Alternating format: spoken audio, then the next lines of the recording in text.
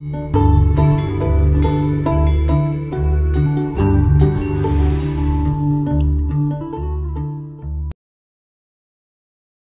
everyone.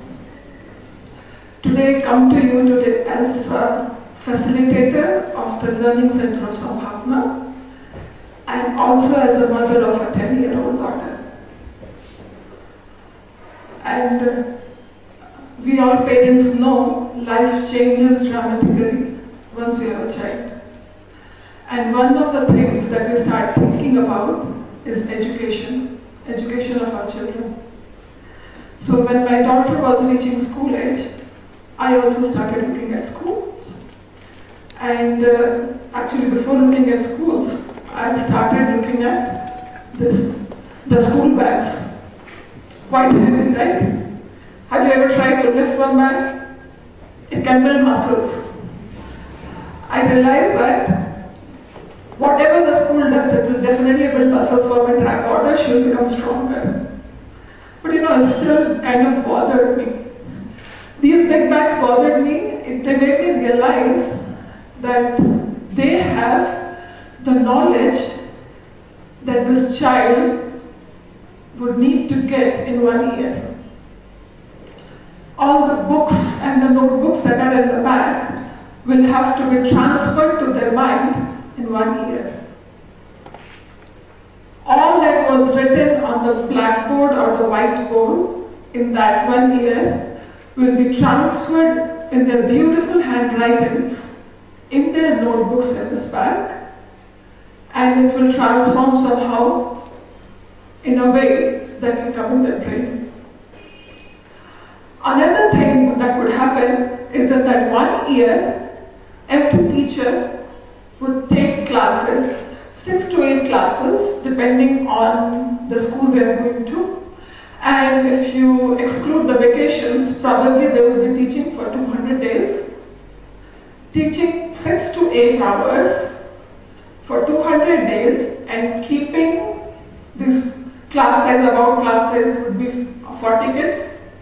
Teaching them, keeping their attention intact for the whole day, day after day.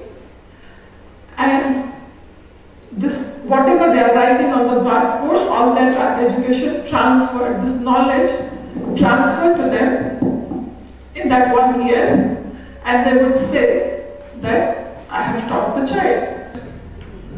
There's a difference, right? What you teach, that's the teacher's job. They teach. It does not mean that the student learns. That's the responsibility of the student, right? A student learns what they want to learn. And if we look at our lives, we have learned what we wanted to learn, not what was put down our throats, right? Sometimes if we learn, we are forced to educate ourselves. We probably wanted to become artists or an engineer or a Hindi teacher or a dancer, but we were told to become engineers or scientists, and we became that. The spirit inside us was somehow killed or subsided. We became what was asked of us to become. So we didn't want the same thing to happen to our daughter. So we decided we will get involved in the school and see what is it that we could do. So when we went in, both the teachers, our overworked teachers, and the students really welcomed us. It was a pleasure to go there. We started by looking at the books. I couldn't find them interesting, I'm sorry. These were not the books that I was in any way inclined to teach from. So we said, what is it that we could do? We started by telling stories. A kid has to learn, for example, that Bachendri Pal is the first Indian woman to climb Mount Everest. That would be a difficult name to remember if you have to work only on memory. But if you told the story of Bachendri Pal, how she is a mountain girl, she has passion for Himalayas, she loved to climb it, and that's what she did, and she's trying to save it. Once you tell the story and the student, the learner develops a relationship, they are interested in remembering this name, and because they have developed a relationship, they'll remember it. So that is what stories did for us. The other thing very quickly we noticed was we had read in newspapers that our 5th graders read at the level of a 2nd grade. So most of us, which we found to be true.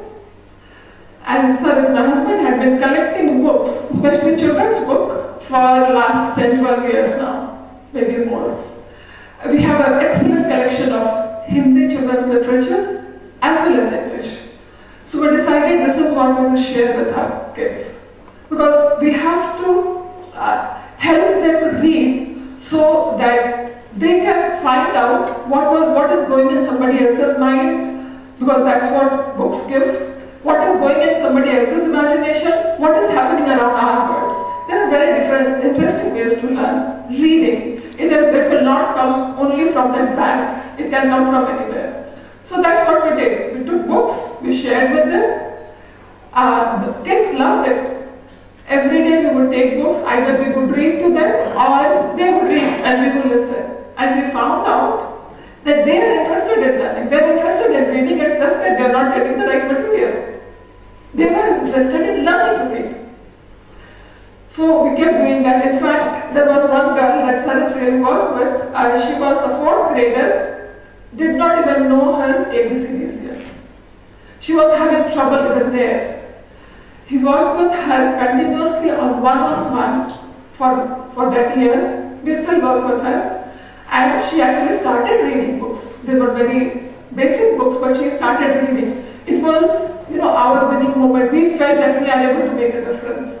So one thing we realized, if we spend time one-on-one with our learners, what happens is they feel valued. They feel that somebody cares that they need to learn, or that they're interested. The books were interesting to them, so that made a difference. Another thing that we did was, I love mathematics. I just love playing with math, playing with numbers. So it was very easy to do this for us. If you tell a child, what is 3 times 6? That means you have to memorize the table of 3, 4, 5, 6, whatever you need. 3 times 6, they won't be able to tell you directly. But if you told them, I have to buy candies for you, I want to give you 3 candies each and we have 6 of you. How many candies do I need to buy? Suddenly this is very useful. They want their 3 candies, right? So they will add 3 plus 3 plus 3 plus 3 plus 3. They will add it 6 times and then they would say that it is 18. And then you told them, you could have done it quicker. 3 times 6 is 18 because we are adding 3 6 times. Suddenly multiplication is very relevant. It's useful for them because they can calculate their candies faster. So once you tell them relevance, they want to learn. Another thing that was a major hit was Sudoku. You all must have tried it. Sudoku comes in almost all newspapers now. It started probably just a few years ago, I think. It is a matrix that it's a 9 by 9 matrix where each space has to be uniquely filled based on some rules. It is a lot about logic and numbers. So we decided this is what we are going to try. So for our young learners, this matrix also comes in a 4 by 4, a 6 by 6, an 8 by 8 and a 9 by 9. So we started with a 4 by 4 matrix. We would print it out in small, this A3 size paper, 1/4 of it. We will take it to school. We just left it there. Kids would pick it up and they wanted to fill it. So we told them the rules and they started filling it themselves. Initially it was a bit difficult, but with time, and if they fell in trouble, they would come and ask us. We would help them out. So once they became good at 4 by 4, they would want the 6 by 6 and 9 by 9. And it was an achievement because now they could show it off to their parents. Because it comes in newspapers, right? So once one can learn, the other kid would also want to know, and it did not matter what age you were. Because numbers are numbers. Whoever is better at logic will solve it faster. So a fourth grader might be teaching a fifth grader or a third grader. So here, learning was happening, but it was happening within peers, within students. We were not teaching. They were learning on their own. They were learning because each child uniquely looks at logic, would solve it in different ways. And if you had solved it in one way, somebody else will come, try this way, maybe this will work if it's not working out. So the learning was happening within peers. As I said, we had started sharing books that they could check out. This is how our first library started. We have done several libraries since then in different schools, and we are continuing this on. We would check out books. The books would go home. They would read, their siblings would read. Some of them were first generation learners, and if their parents knew how to read, they would read and they would tell the stories to their grandparents. So learning was happening. They were reading out to their parents, they were reading to their grandparents or to their siblings. They started asking for more books. And that is how this library began. We have done thousands of checkouts since then. The one thing that we really had trouble was art. We did those sudokus, and at the back side of the page was blank. So we would say, there are crayons, there are colored pencils. If you want, you can color, or you can draw whatever you want. Initially there were two things they would draw. One was an Indian flag on those 3 steps, but perfectly rectangular as if the wind was blowing at 100 miles per hour. And the other thing they would draw is a heart with an arrow going through it. This was the first thing we kind of got strict on. We actually banned it. These are the 2 things you cannot draw. And suddenly all the pencils stopped. Somehow, I realized that in our education system, we had somehow created a space where they did not feel safe to draw. Where they felt there was a risk at drawing because you could fail. Because what you drew, somebody would laugh or would say that this is not how a tree looks like. You could draw, and we had to make them realize that you could draw your tree any way you want. You could color it purple if you want, because it is your tree, it is your imagination. Art is an expression of our imagination, not somebody else's imagination. A teacher will not tell you that you can draw a peacock with your hand and make a face on it. That is one way to draw a peacock. Everyone's imagination about the peacock is different. So this is what we had to make them realize. This is a space where it's safe to draw. You can take risk and fail. It's okay to fail. Because from failure at this stage would come learning. Or at any stage, from failure comes learning. And somehow we are not giving our kids a chance to fail. Neither are we giving ourselves. And that is why we are making our lives and their lives so stressful. We have to take them out of it. And we did a lot of building, making puzzles, building blocks. We did a lot of experimenting also, and we are continuously improving this process. We can teach a kid what is a magnet. You can say it's a north pole and a south pole, that magnet would attract some things, and if you put 2 magnets, opposites attract. But this is all bookish knowledge. It doesn't really help. Give them a magnet. This is what we take. We give them a magnet, we ask them to explore. Touch the wall with the magnet, touch it on the window, touch it on the glass ceiling, touch it on nails, touch it on everything. Come back and tell us what happens. Put 2 magnets together, flip them around, tell us what happens. Because this would be their learning. They would come back and they will tell you, magnet doesn't tell you that this is my north, this is my south. The magnet doesn't care what we call north and south. We could call it Sima or Rima, could call anything. These are just names. The learning comes from what actually the magnet does. They came back and told, it works on nails, and it works on whatever they could find, latches. And then they would ask, what is it made of? And that's how they would come. They said, that it was their learning that it works. It attracts iron and nothing else. They put two magnets together, they said, oh, one side, they stick to each other, the other side, whatever I do, they don't want to. Now you can explain whatever all this, that this has, you can share your learning with them. But this is what they need to know. You can give them a convex glass. This is what we do. We gave them a convex glass.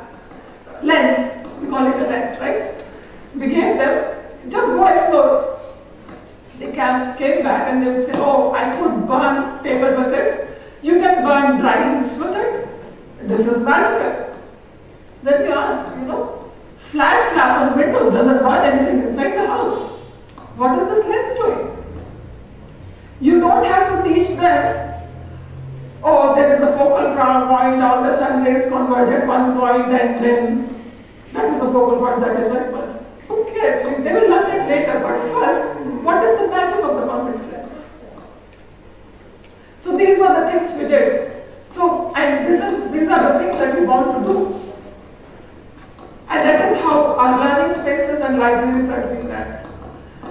So the message I want to give is let's not let's not focus on teaching. Teaching is important, I'm not saying that. Teaching is important, but let's focus on learning. It's the learner chooses what they want to learn. So let's present in a way that the learner wants to learn. They will choose. They may choose art, they may choose science, they may choose anything. Let them choose. We have to help facilitate the process. We are only facilitators. We are not teachers. We cannot shove it down their throat. If they don't want to, it's all effort wasted. This is kids of Sambhavna. They are not enrolled here. They come on their own will. We don't ask them to come. They want to come. And we all invite you that this space is fun for you also. Come, learn with us, have fun, be challenged. This is a space you can fail and learn again. Thank you so much for your time.